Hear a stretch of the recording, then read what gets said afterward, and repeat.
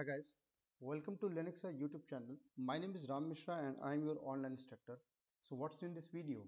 In this video we will talk about Vimrc configuration file. But before start the lab session we need to understand few points, which is what is Vimrc file and its use cases. So basically Vim configuration file is called Vimrc, written in the Vim script programming language. The name Vimrc stands for Vim run command. However, according to the Wikipedia, the RC suffix could also be expanded as run control because an RC file controls how a program runs. Somewhere you can find vimrc stand for Vim resource configuration file. So this file basically provide initialization settings that configure Vim every time it start. As I told you earlier, when Vim start, it first look vimrc file in the user's home directory on Mac OS on Linux inside the user home directory .vimrc file. If it is found one, that's okay. Vimrc source it. Otherwise, it search for a new more place for the file, like could be global location / etc. This file allows user to customize the settings for the Vim editor, and this file save in a plain text format. They store a series of instructions, each of which can be run manually in the Vim command line editor by typing colon character and entering the command.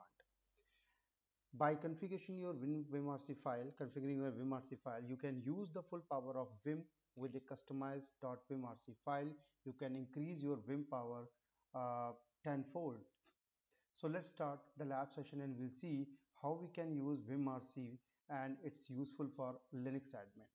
So here you can see this is my Linux VM and currently I'm using Red Hat.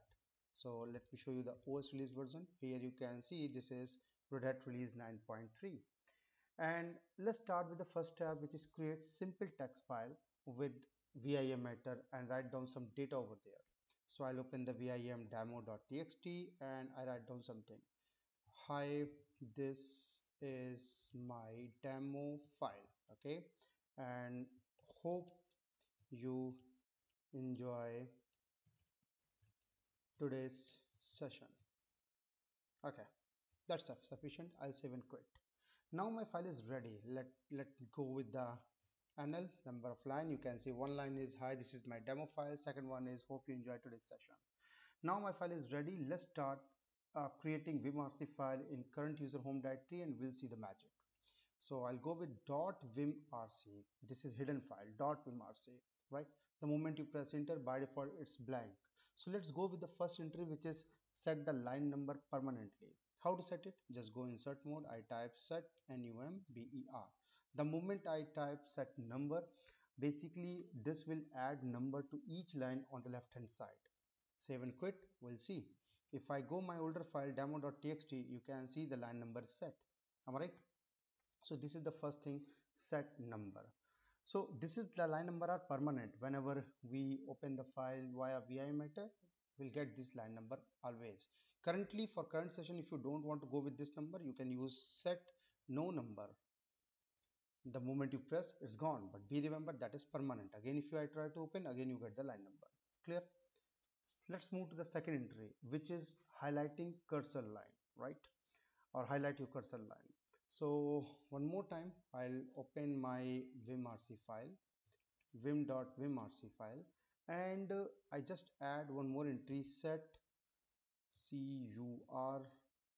cursorcolumn, cursor column. That's it. You can replace with cursor line also. I'll save and quit and see what happened. So simply putting the set cursor column in your vimrc file will highlight the cursor column in every window and update the highlight as the cursor moves. So now this time if I open my demo.txt, you will see the cursor vertical column is there, which is very useful especially for indentation. So if I move anywhere, you can see this is cursor column, right? Even you can just go with cursor line also. Just replace cursor column with cursor line. So let's move to the other entry. Let me quit from here. My next entry is that we can go with for syntax highlighting, right? That is important. Syntax highlighting is very useful. We will enable syntax highlighting and make your code easier to be read. So again, one more time, I'll open my vimrc file and add one more entry. Just say syntax on. That's it. Just save it, syntax on. So let's quick make a one demo.sh file or custom sh file, and we'll see how it's work. So if I go custom custom.sh file, I start with shebang, bin bash, just say echo good morning, good morning. That's it. I'll save and quit. Okay, so here you can see currently its syntax is highlighted here, right? Now let's see what happen if I turn off the syntax. So I'll just go, I'll open, and I'd say syntax on. No, I don't need it, let it be off. The moment I set off, and this time if I try to open, you can see everything is gone, right? So it's no color right now, right? So this is how you can set syntax. Let it be, go back again, and I set syntax coloring on. I need it, so I just set on, right? So this time syntax highlighted again, come back. If I try to check, you can see is there, right? Okay, so let's go one more entry, which is set auto indentation. So indentation is very useful in YAML playbooks. This is a use of space or tabs to align the alignment of YAML document. Indentation creates a parent-child relationship between the keys and value, and between collections and their items. So let's see what happens when we don't set the indentation and create the YAML file. Let's try first of all. I'll quit from there. I try main.yaml file. Suppose I need to go with YAML playbook. So I start with hyphen hyphen hyphen. Then I say name. I'll give the value of play1. The moment I press enter, see what happened. The moment I press enter, it started from here. Am I right?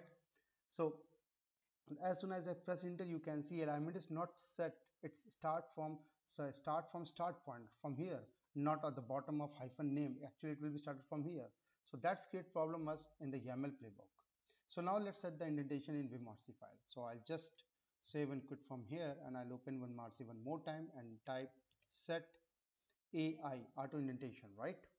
I'll save and quit, and now if I open, the moment again I'm going back play one, I said insert, and the moment I press enter, see where's the cursor. Now here you can see if I press tab and TASKS starts, the moment I press enter, SKS starts, you can see its indentation here, right? So now you can see alignment automatically work for us. So this is how you can just enable the indentation using Vimrc file. That is very useful, especially for the playbooks. Then we can see one more case, which is save the backup file. That's very important. Vim helps protect us from causally losing your data by letting you make up a backup of the file once you add it. So by default, Vim behavior is that it will not save any kind of backup file of your currently modified file. Let's add the backup entry in Vimrc file and then see what happened. So I'll open the file again, Vimrc, and I just add the entry set backup. That's it. So by default it will save the backup in your current working directory, right? I'll save and quit. Now try to open the file one more time. So if I try to open my file demo.txt again, I'll go back demo.txt. Here it is. Just add new line. I'll save and quit. I'll save and quit. The moment I save and quit, and if I go with cat command, cat demo, you can see two files are there, demo.txt and demo.txt with tilde suffix, right? So cat demo.txt tilde, demo.txt, that's the original one. You can see the three lines are there. And if I go demo.txt tilde like this is my backup file, right? So that was the older file which we have modified. So this is how you can create a put up that entry in Vimrc, set backup, and it will save the backup file. This is the important thing, very important. Let's move another entry, which is wrap line. How we can set wrap line. So Vim give you the feature to break the long line in multiple lines automatically using set wrap option. So let's take one more, set WRAP, set wrap, save and quit, and see the magic. So now let's try to write down very long line, and you will see it will break out automatically. So again I open demo.txt, and this time I type hi something value using the space bar. I just write down so many random value. You can see the moment I press tab, it will, the moment it, yeah, see, did you notice? It's automatically come with a new tab with a 4 line, right? The 4 number line is continuously going on. So it's break up into the new line. So that is a feature using set wrap line. If you don't do that, it will be continuously going on and going on, right? So this is just because of set wrap. That's very important. Let's move one more entry, which is ignore case search. That is very, very important. By default, VIM doesn't ignore uppercase character during the searching time. We can change this behavior by pressing ignore case using Vimrc file.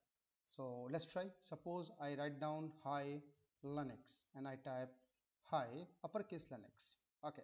Now if I save and if I try to search where is Linux keyword, so I type Linux. The moment I press enter, you can say it's only search lowercase character, right? It will not go with the uppercase character. So how we can change this by default behavior? So again, I'll save and quit, and I'll open my vimrc one more file and type set ic ignore case, right? Now if I save and quit and if I open the demo.txt one more time, you will see, hey, look at that. Now you can say it's start case ignoring. Both string what we have searched previously automatically selected with lowercase as well as uppercase. Linux and Linux both are selected automatically, right? So that is a very useful, especially in the case ignoring, right? Save and quit. Let's take another entry, which is spelling checking. How you can check spell checking. Vim has a built-in spell checker command line tool. You can turn it on and by setting spell on in Vimrc. So just like in MS-DOS world, when you try to write down something and something is happening on a wrong with the spell world, it will be highlighted over there. Same concept happen here. We can also do that. Let's try what happen if I do some wrong spelling in my demo.file. Then we will enable from WinRC and we'll see what happened. So I'll open my demo.txt file and I type uh, WELCMOE. Here you can notice I write down, I misspelled welcome spelling. Am I right? Welcome to Linux. Okay, just save and quit. The moment I save and quit, if I try to open, nothing is highlighted here. This is wrong, right? Let's try what happened if I open vimrc file and go and type set spell spell. That's it. Save and quit. Now see what happened if I try to open again the file demo.txt. Hey, did you notice? Look at the 7. Look at the welcome word. So now you can see the moment I open the demo.txt file, welcome and all string are highlighted automatically, those who are not properly spelled up here. Now the question come in our mind is how we can set it, right? So put your cursor on misspell word and press Z is equal to see a list of suggestion for misspell word which is based on US based dictionary. So I'm here, I'm on the 7 number, right? And I use Z and equal, Z and equal. See, I got the option. So we have the option 1 2 3 4 5. You can go with anyone. Now you can see the moment I press Z and equal, I got all suggestion from VIM. So just type the number which you want to go with and press enter. So I'll go with the first one, WELCUME. First one is okay for me. I type 1 and press enter. The moment I type, you can see it's right. Welcome, right? So this is how what we can do. This is how we can take the advantage of this feature also. I'll save and quit. Hope you like it. Let's move another entry, which is confirm selection, right? We can put set confirm in your vimrc file, which means that rather than just failing if you quit without saving, you are prompt to save yes or no or cancel option while you try to quit from the vim editor. So I type set confirm, right? See what happened. Now if I try to open demo.txt one more time and if I write down something, just just try to add new line one more time, and suddenly I change my mind, I don't want to save it. So what happened if I type colon q this time? If this time I'm going to colon q, it will prompt me, hey, do you want to save the changes? Y for yes, no for no, C for cancel. So this is just come with the set confirm option. This is very, very important, right? So choice up to you. I said C, no, I don't want to, I want to cancel it out. Or I said, okay, just no, I don't want to save it. So this is how you can do that, right? Let's move one more entry, which is title. We can set the title also. We can set the Windows title reflecting the file currently being added by the using set title in vimrc file. So currently you can say it's vimdemo.txt root at the rate server 1 vimdemo.txt, right? So how we can do that? I'll open dot vimrc file and go and type set title. The moment I type set title, see what happened?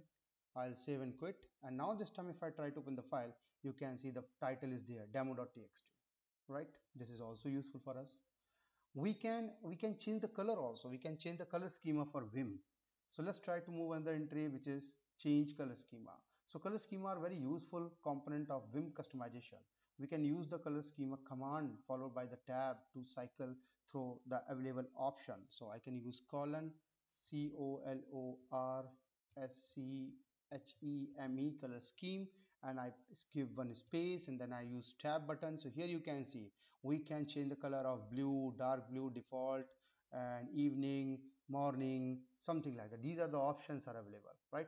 So you can see these are available options. So just put a color scheme directive in your vimrc file. For example, I want to go with morning, I want to go with evening. Just use color scheme evening and see the magic. So what I did, I'll quit from here. First of all, I'll quit q, okay, and I open dot vimrc one more time. Now I'll go here, I type colorscheme, color scheme. I said morning, morning, morning, morning. Yeah, that's okay. I hope so it worked. So the moment I've tried to open, you can see it's changed, right? It's changed. So this is how you can change morning, evening. Let's try what happen if I change to the blue. I'll change blue, blue, blue. See, now this is in the blue format. So as per your need, as per the available options, you can change it as per your need, right? I said evening, evening, evening. Save it. Here you can say it's a evening, right? And if you don't want to set it and just remove the entry.